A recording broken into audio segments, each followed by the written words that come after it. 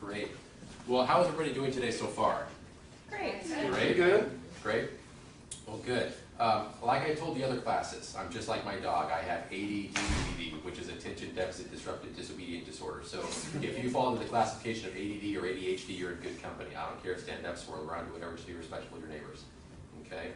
I'm going to try to stay on track with following kind of a linear progression. But if any questions happen, we might divert all those things. So Kelly wanted me to talk today, or at least present information to you, because I sit on the board of directors at Diabetes Support Services, and part of that is functioning as a research analyst to review technologies that are used not only in Western healthcare, but from around the world, and to really separate the wheat from the chaff, so like separate the evidence-based research from all the marketing hype, and introduce you guys to some of the newer tools that we use for health management, especially within the diabetic population. Okay, is all that kind of like good in a nutshell? Yeah. Okay. Good. All right, so one of the breaking things that we're working with right now is hydrogen gas and using that with our clinical diabetic population. And that has, in your medical training or nursing training, has anybody ever talked to you about this? No. Okay. All right, so I want to be very clear in that when I'm talking about hydrogen gas, I'm referring to H2, not H+. H+ is really acidic, don't drink that bad. Okay, H2 is two hydrogen atoms with extra electrons, so they can donate electrons. They're actually very, very, very unique in that hydrogen, also in hydrogen gas, also known as dihydrogen or diatomic hydrogen or molecular hydrogen, tomato, potato, whichever one you decide to pick, they're all the same thing. What's very unique about it is that it can pass through, it's small enough to pass through cellular membranes, including the blood-brain barrier. So it can immediately arrest things like hydroxyl radicals, which are the most cytotoxic free radicals of all in the human body. And H2 can immediately bind with that and suppress it. It immediately converts into water. Okay. So. Wait, so what happens to the other hydrogen? I'm sorry. Is that getting too far off track? Well, perhaps, but right now what we know is that the hydrogen gas immediately binds with the hydroxyl, and then you just get water out of it. So, I mean, that's what the science says thus far. And there's no negative effect, or there's no cytotoxicity at all. And that was also, fortunately, based on 30 years of military research where they used it for super deep sea diving, where they had Navy divers breathing a very specialized exotic gas mixture called Electrolyzed, which was 49% hydrogen, 50% helium, and 1% oxygen. And they would breathe that down to like 600 to 1,000 feet. Something crazy. Yeah. And what they realized was that there was little to no cytotoxicity from that at all, even at those very high concentrations. So with that said, there was an interesting phenomenon that transpired in the early 1990s in Nordenau, Germany. And there's a slate mine that's in that location in Germany. It was a slate mine during World War II, and it had since been converted into this special resort. And there were a large number of individuals that were suffering from terminal illnesses that went there for their last hurrah. And coincidentally, many of them had spontaneous remissions from their diseases while they were there. And it was enough to where local medical professionals got wind of this and were really curious. And so they went to investigate. And indeed, they did document that a large number of people did encounter spontaneous remissions, and they didn't know how it was happening.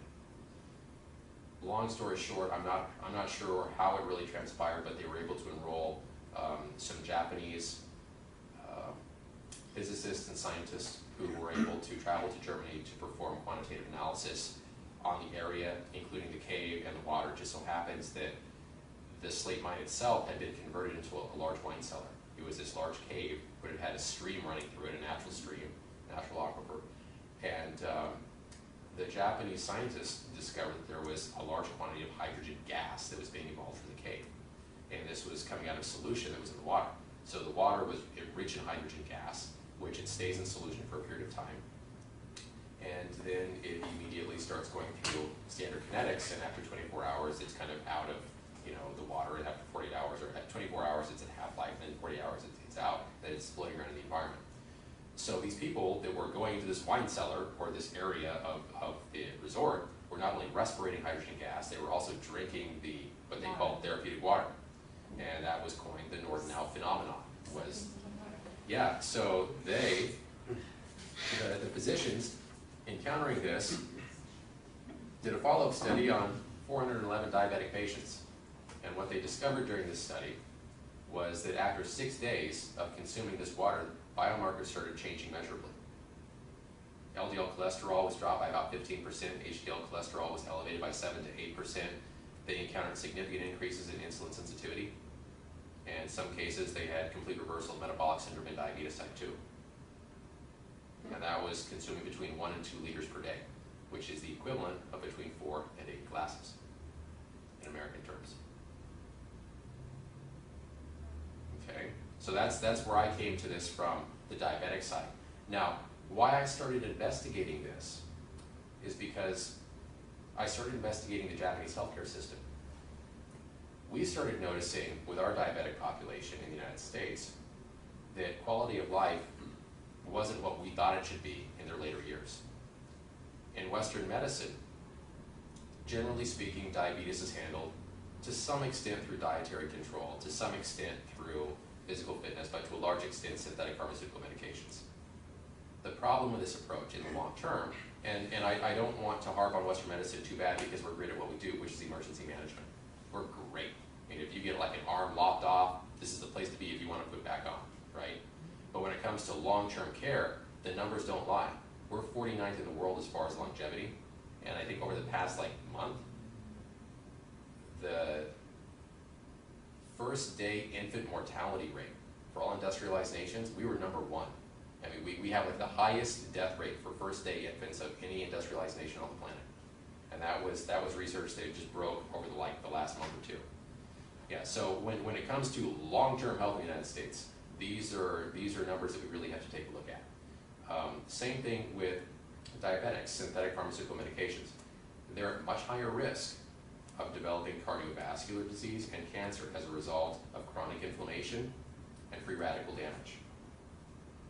Right? So as they progress in life, frequently they're on more antibiotics to stave off infections because they have a lack of blood flow to their lower extremities, which then puts them at more risk for diabetic ulceration and then inflammation.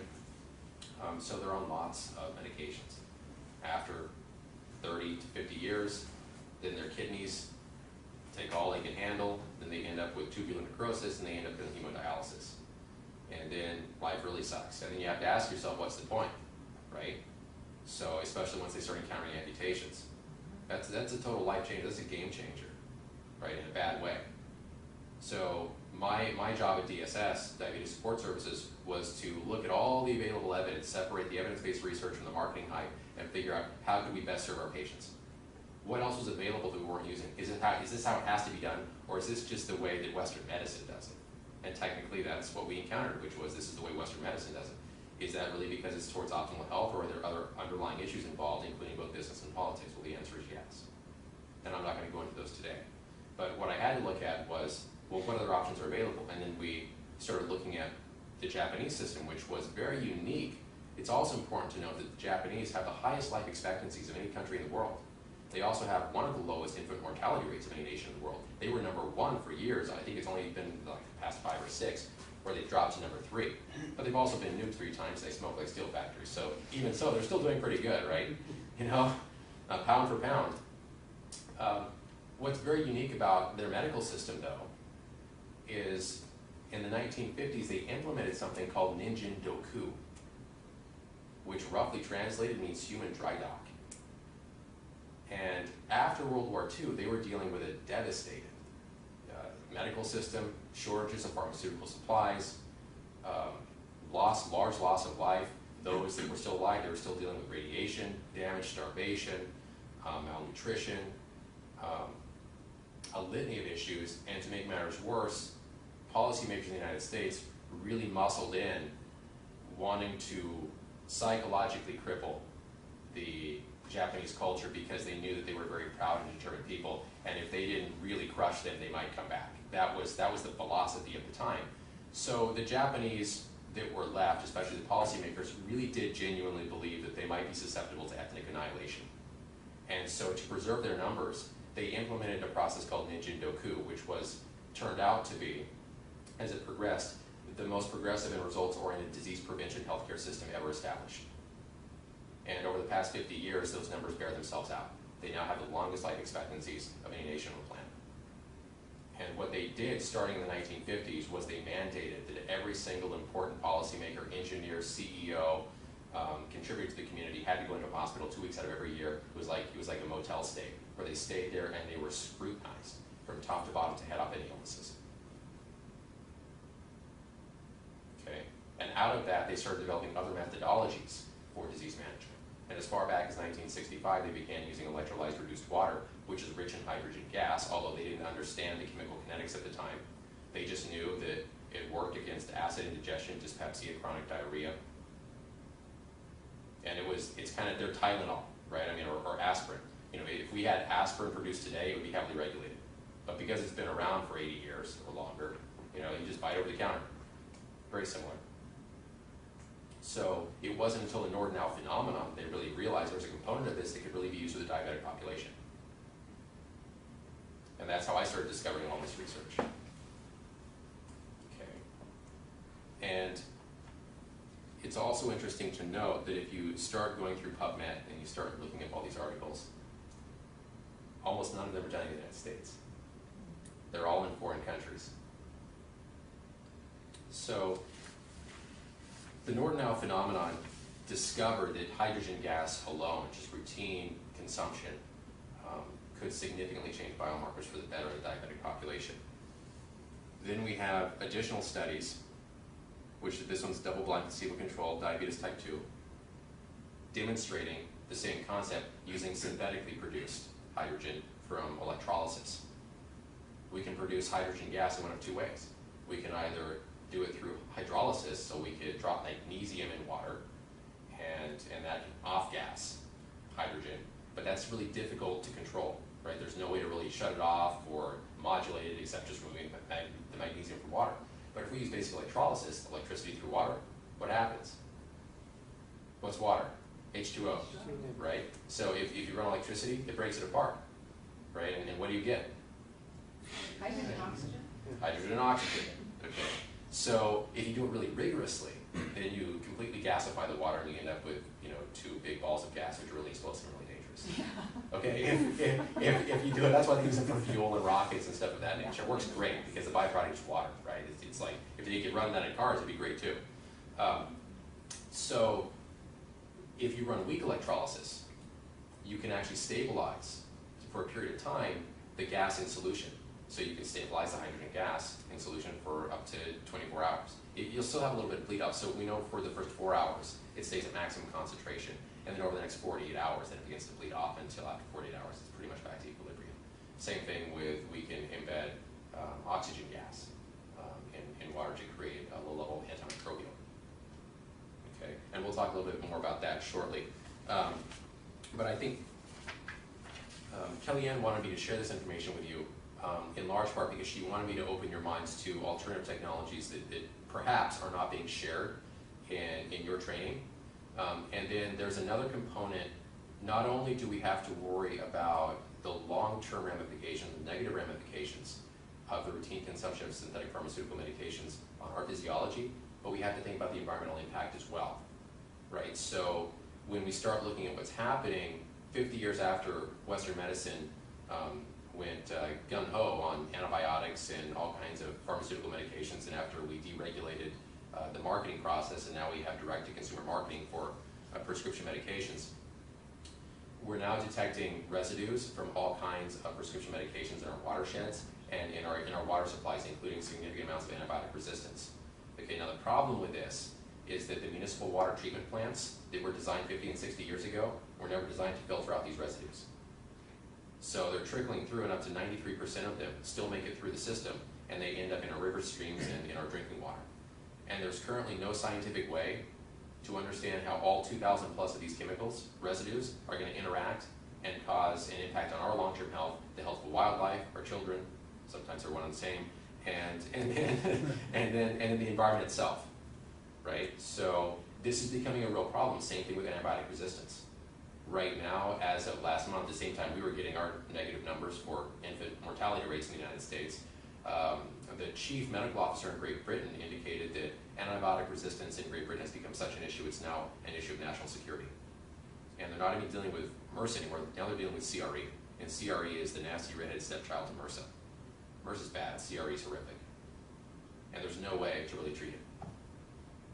So these are things that we really have to start thinking about with regard to how do we, as we proceed with not only Western healthcare, but just healthcare around the world, how do we proceed in a way which really produces positive results in ways that cost very little and respect our communities and the environment? And that's not necessarily an easy challenge, especially when there are politics and business models in the way. You know, from a scientific standpoint, it's really not that difficult sometimes. It's all the middlemen that oftentimes add complexity to it. Pardon me while I've been jibber-jabbering. While I get a drink of water, I know I've been dominating the conversation. Do you have any questions? Is it only effective for type 2 diabetes? Not at all. It will not change the insulin production or lack of insulin production in type 1s. What type 1s wrestle with in their long-term, in the progression of their disease, is collateral damage to all their other organ systems. They don't die from diabetes. They die from cardiovascular disease, cancer, and everything else that's caused by significant amounts of free radical damage, kidney failure, liver damage.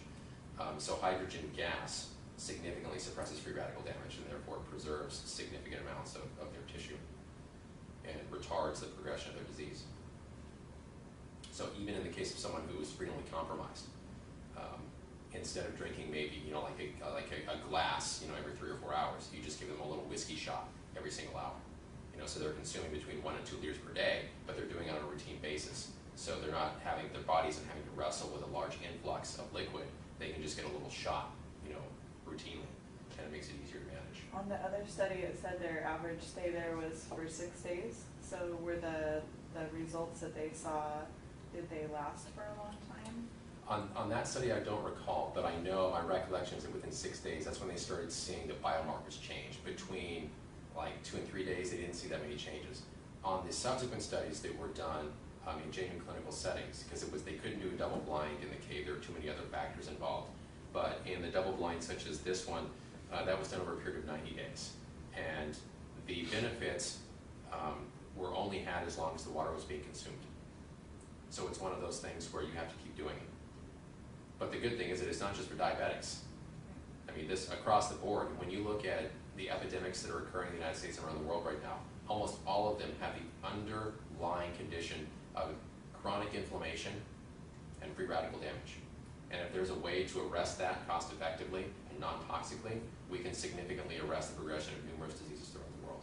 Would you recommend it to a healthy person? So, yeah, sure. Well, with that, I mean, is there any risk of decreasing the inflammation process too much with this? You know, is there? Not based on current evidence.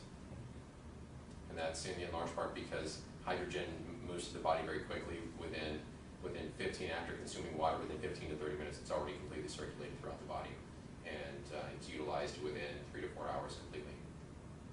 So you have to keep consuming it. And hydrogen gas is different from other antioxidants such as carotenoids and polyphenols, like from green tea, or carotenoids from carrots, lycopene from tomatoes. Those are big molecules. And you know, what berries? The goji. The goji berries. Yeah. Most of those molecules have a lot of electrons that they can donate, but they're big, and they can't fit through cellular membranes. Hydrogen can because it's so small. So it's very short-lived. It doesn't have like hang time like the other molecules do. Because they'll float around in tissue like carotenoids will float around for weeks. You know, and once they bump into a free radical, you know, they can donate an electron, and they've got some extra ones to donate. Hydrogen doesn't, so it's kind of a one-hit wonder. But as long as you keep it coming in, it'll keep doing its job.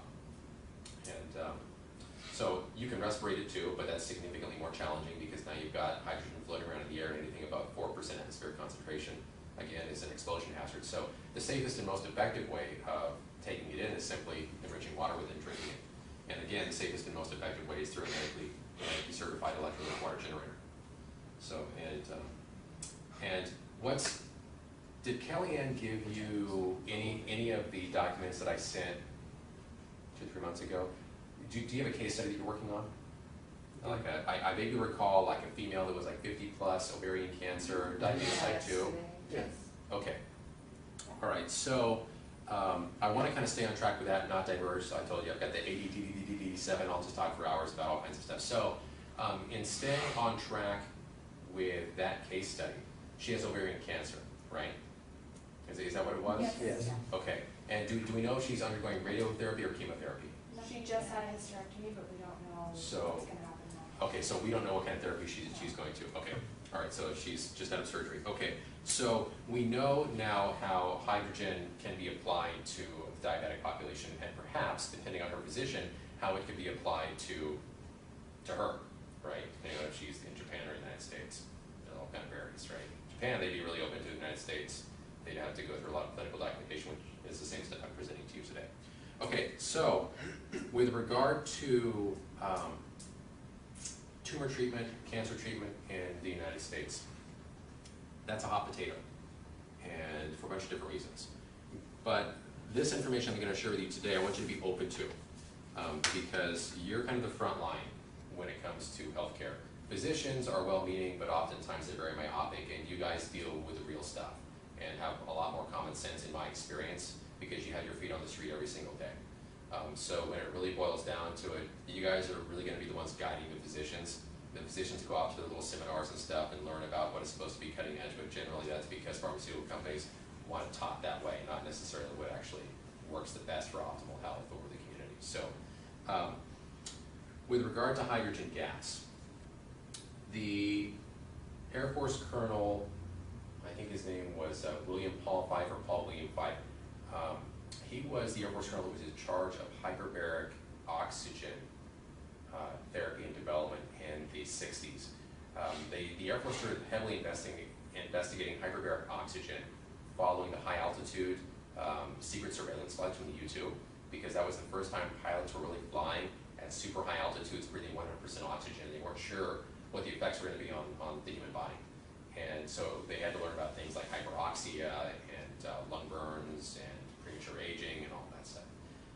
He moved on from that to work with the Navy and Sea Lab, which was an underwater laboratory, where he then studied breathing gases such as hydrolyx, which is 49% hydrogen, 50% helium, 1% oxygen. And then he went on to study hyperbaric hydrogen. And that's kind of dangerous stuff, because now you have a highly pressurized environment with hydrogen gas, and that can be very explosive. But there was a hunch in 1967 that because cancer is highly associated with free radical damage, which causes DNA denaturing, that if there was a way to arrest the free radical damage, that we could effectively stall or significantly suppress the development of cancer. So that was a hypothesis in 1967. And then they did an animal study in 1975 using lab rats and intentionally infecting them with squamous cell carcinoma, which is skin cancer.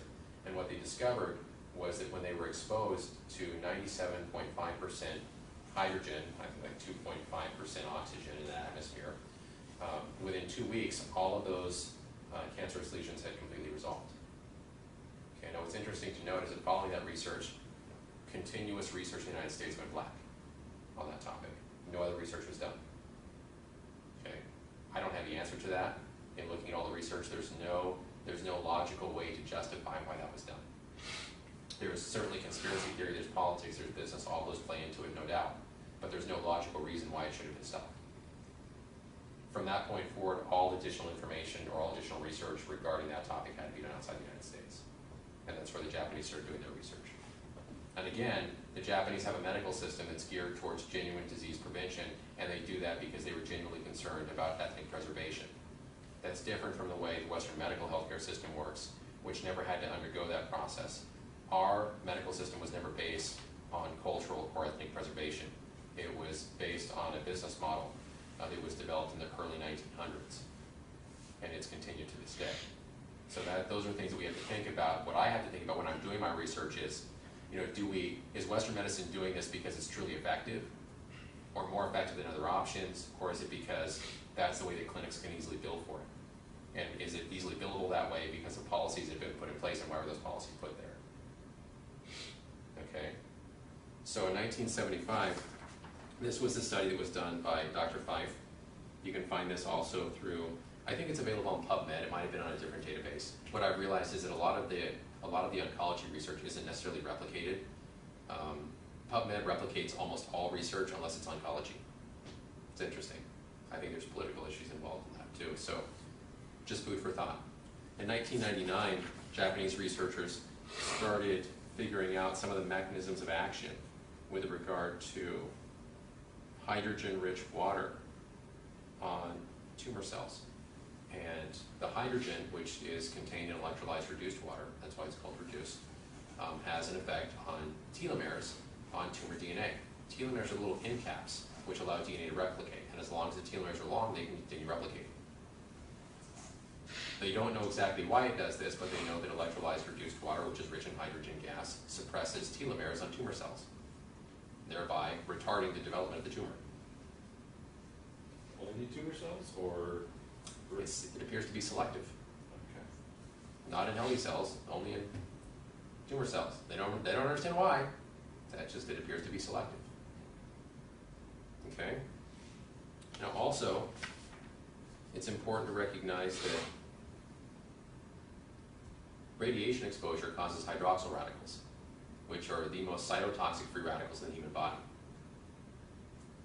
When a hydroxyl radical experiences or connects with hydrogen gas, what's the byproduct? Water. H2O. Okay? So technically speaking, in Japan right now, they're investigating the routine consumption of electrolyzed reduced water as a countermeasure against nuclear radiation exposure following Fukushima nuclear power plant disaster. Because it's cost effective. Perhaps one of the reasons why it's not more utilized in the United States is that it's a natural substance and it's not patentable. And therefore it cannot be highly controlled. It cannot be, the creation of it can't be artificially suppressed, and therefore the price cannot be artificially inflated. It's curious to note that chemotherapy drugs in the United States often carry a 1,000% markup compared to their sale in foreign countries. Why is that? Well, when you talk to the pharmaceutical companies, they scratch their heads and they can't figure it out. That's not technically true, they just don't want to tell you what the reason is. When they're called to Capitol Hill, also, they scratch their heads and claim they can't figure it out. But they're patentable and controllable, right? And if they need to increase their profit margins, they simply restrict supply. Does anybody know what the cost of cancer is, like on average, in the United States? Too much. Really?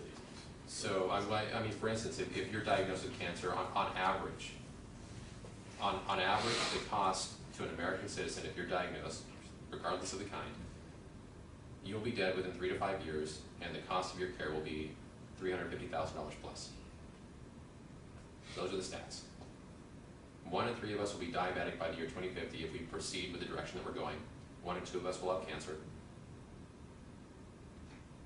And we will certainly all have cardiovascular disease if we keep using the same system that we're using.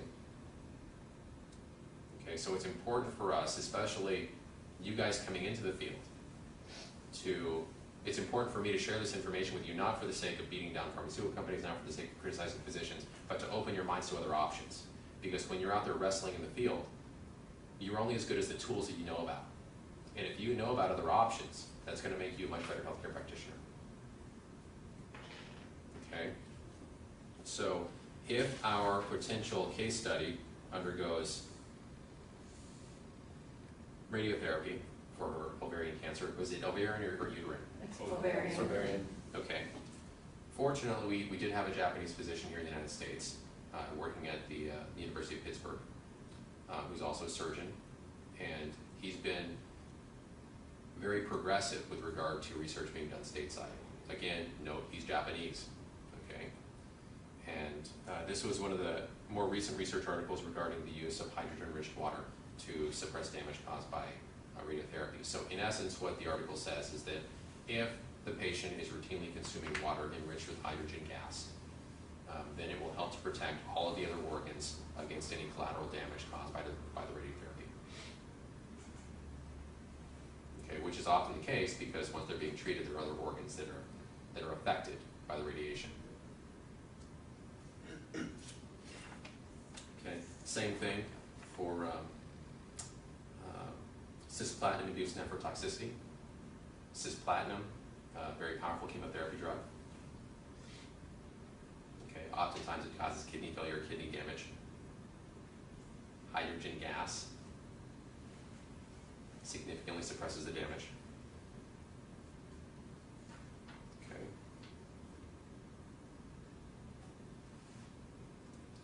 As you'll note, all this research, almost all of it is done in Japan.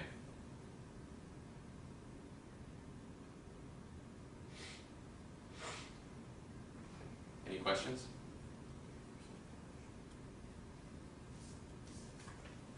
What are the barriers to access to this? We use medically certified electrolytic water generators at the university level. And those are basically, it's an electrolysis machine that's been certified by the medical system in Japan, the Ministry of Health, Labor, and Welfare. And they've been doing that since 1965. We can also use the same technology to produce water that's rich in oxygen gas. And if we use saline solution instead of water, then we can actually produce a very powerful disinfectant. We can actually produce water that is rich, here it is. We can produce an aqueous solution that's rich in about 17 ppm O2 and about 35 ppm free chlorine. That's technically called hypochlorous acid. And that is not to be confused with hydrochloric acid. Okay? Hydrochloric acid will burn your face off. Hypochlorous acid might dry your skin out. Okay? Hypochlorous acid is actually the same natural biocide that's in our white blood cells. Again, not patentable. However, what we do know is that we can produce it from basic salt and electricity. How does your body produce it? Basic salt and electricity. We just do it on a bigger scale. Okay, what's important to note about this is that it's completely biodegradable. Once it goes in the septic system, 12 hours, it's completely inert. Okay? We can suppress MRSA in 30 seconds or less using this topically. Yeah. So when we start thinking about antibiotic resistance and using all kinds of other synthetic pharmaceutical medications, which are done because they're patentable, controllable, and marketed, prices can be inflated, then we have something that is not patentable and not really that controllable, and is completely biodegradable and very effective against, it's kind of a no-brainer, isn't it? Yeah. Yeah.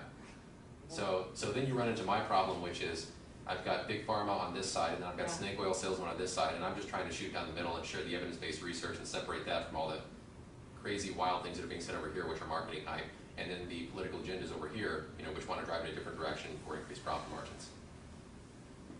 Okay? Now, in the case of hypochlorous acid, this is also very important for diabetic patients because they're much more susceptible to lack of blood flow to the lower extremities, development of diabetic ulcers, and then if infection sets in, then potential amputation. So the general course in the United States is antibiotics to suppress bacterial load, and then some type of topical wound treatment to help with closure, if it happens. So we can also use hypochlorous acid topically, in a medical environment. It helps when we have a surgeon on board to be able to direct it, although it is non-toxic. That's done more for politics than it is for efficacy. Okay. This article was written 2012 actually. I think it was 2011, it was published in 2012. It's called Electrochemically Activated Solutions. So that's currently the lingo that we use in the clinical environment for hypochlorous acid or any electrochemically produced solution that we can use as a topical disinfectant or like a solvent. Okay. Now, whoever wrote this is probably really proud. They're like, wow, I'm gonna get my PhD, I'm gonna get a job now, and they thought they were onto something new. No, they weren't onto anything new. This was used in 1915 in World War I. Okay, World War I. They used it on hospital ships. Okay, it was actually developed in 1889 as a means of sewage disinfection in London because they could use seawater, they could run electricity through seawater, they could produce dilute, they could produce a water that had dilute chlorine in it, which they could then use to disinfect sewage with. That's how it was initially designed. Then in World War I, it was applied to British and French hospital ships, which were military vessels, because they had mature electrical systems. Most municipalities did not. So even if you wanted to use this technology for sewage disinfection, it still was big, it was bulky, it was the size of this room, and it required a customized electrical system, which nobody really had at the time. But the military, always being ahead of the game, had sophisticated electrical systems on their ships. So they built electrolyzers out of cedar wood, carbon electrodes. And they dumped seawater in there because what's seawater? dirty saline solution is what it is. You already got your sodium chloride in there. So then they electrolyze that, and now they add an aqueous solution that was rich in oxygen gas and free chlorine, which they then use to clean the decks, wash the laundry, and treat surgical infections, or treats, surgical. 2 minutes? 2 minutes. Wow, we got to wrap this up really quickly. Okay. And then the hydrogen-rich water, which is produced in the process, they just chucked overboard because the time was worthless. Okay, they didn't discover it actually had benefits until the Japanese began investigating in the 1930s, began investigating plants and animals. And then after World War II, because they had no pharmaceutical medications, their healthcare system was completely destroyed following World War II. They were open to other things, which is the same thing I'm trying to do with you guys, which is open your eyes to other things, and then they're much better off for it because now they have the longest life expectancies in the nation of the world. Okay, so with that said, we can use the same technology on diabetic ulceration. We had a 71-year-old case study last summer where we had a 71-year-old diabetic who developed an ulceration on the medial side of his right leg, just above the ankle. It initially started about this big, the end of the little pin. Within 4 days, it was that long and about 1.5 inches wide. Went to the oncologist, and the oncologist basically said, look, 71 years old, you have significant cardiovascular disease, significant neuropathy, I'd like to be able to tell you good things, but here's the reality, you're probably looking at amputation. Now, there's some things that I can't say because we're on video right now, which I said in other classes, so you'll have to ask them what I said. But ultimately, his wife shared with me some things that I also can't share on the video. But she was aware of the research that was happening at the university, and long story short, hypochlorous acid, technically called electrolytic sodium hypochlorite, was placed in the container. He spritzed it every 4 hours. Within 3 days, he had complete scab over. Within 3 weeks, he had 75% wound resolution. Within 6 weeks, it was completely healed with only a scar, with no need for antibiotics whatsoever. Okay, so again, there's another way of reducing the dependency on antibiotics, thereby reducing our risk of being exposed, antibiotic resistance, and then environmental factors involved in that too. Okay.